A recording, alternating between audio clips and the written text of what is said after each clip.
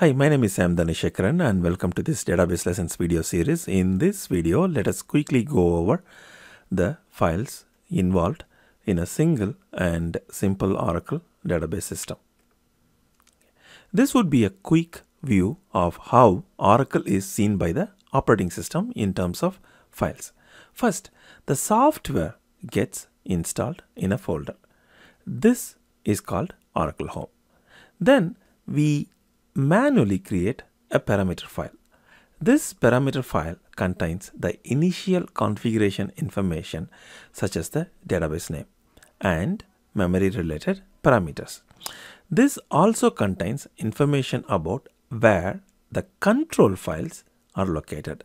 The control files are needed for an Oracle RDBMS to function.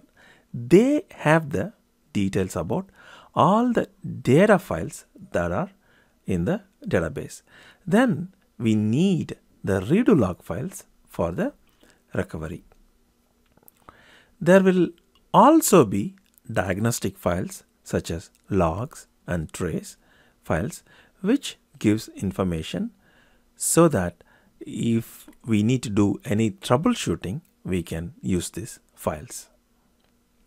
Thank you for watching.